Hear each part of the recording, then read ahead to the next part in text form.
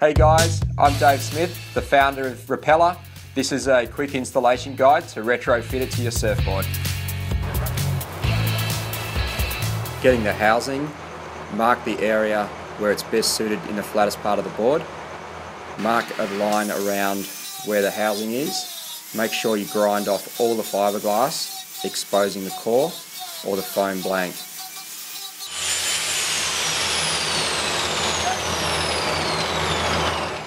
Once you've sanded it, get the template supplied by Rpela, mark the best position for the housing, tape the template to the board,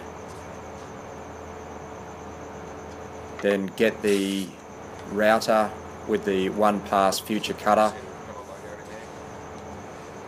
making sure the bearing supplied by Rpela is between the 1-piece cutter and the router.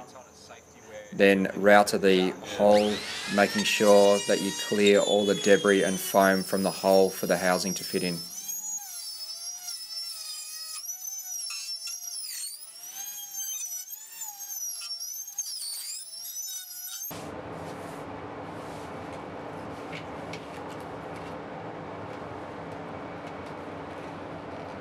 We'll use the same tool so you can see it's flat.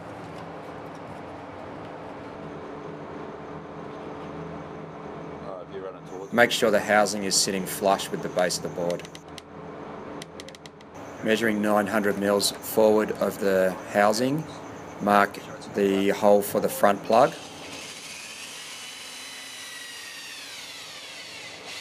And then drill to suit.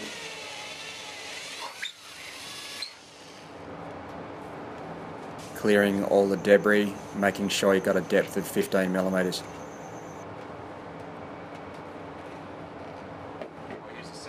For this part of the installation, we're going to use a bit of hardened 3mm spring steel wire to feed the cable through the board. Using a flat blade screwdriver, disassemble the front plug.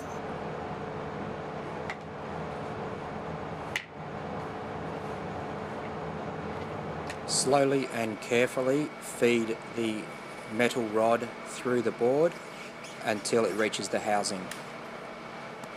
Once the wire has come through to the housing, attach at least 1 metre of braided fishing line to the end of the hook, and then also attach the eye of the Rpela cable to the braided fishing line, and then pull it back through the board to the front plug.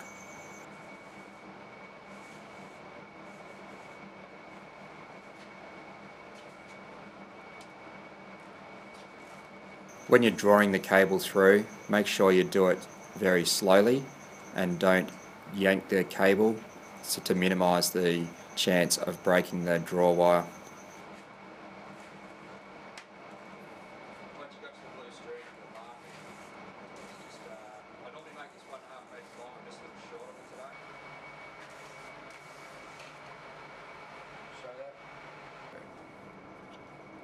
Once you've got the cable through, you can reassemble the front plug.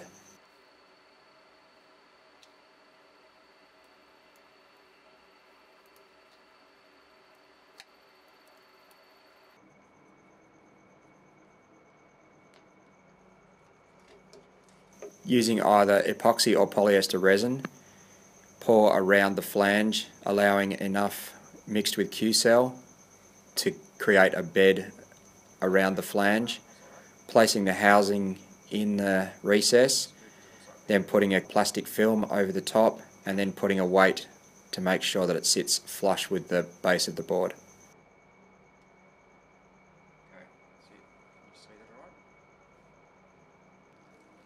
Repeating the same process for the front plug.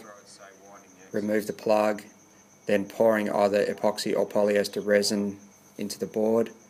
Wind any extra cable around the plug. Make sure you cover the front plug with a plastic film, then putting a weight over the top, making sure the front plug sits flush with the underside of the board. Using the glassing sticker provided, make sure the the tab on the front of the sticker lines up with the tab on the front of the plug. Also, cutting a piece of 4-ounce cloth, 1 or 2 pieces, and then laminate over the top of the housing, making sure there's no air in the laminate.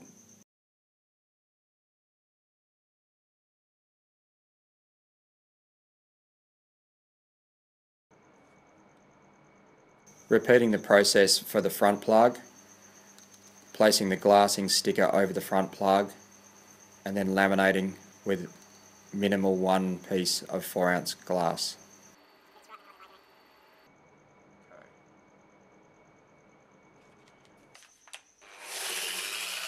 Once your laminating coat's all dry, sand down and make sure the sub fits in flush with the board.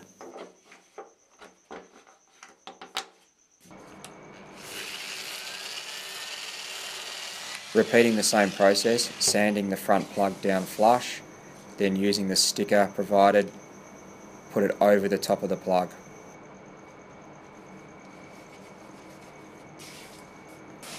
Now your board is ready to serve.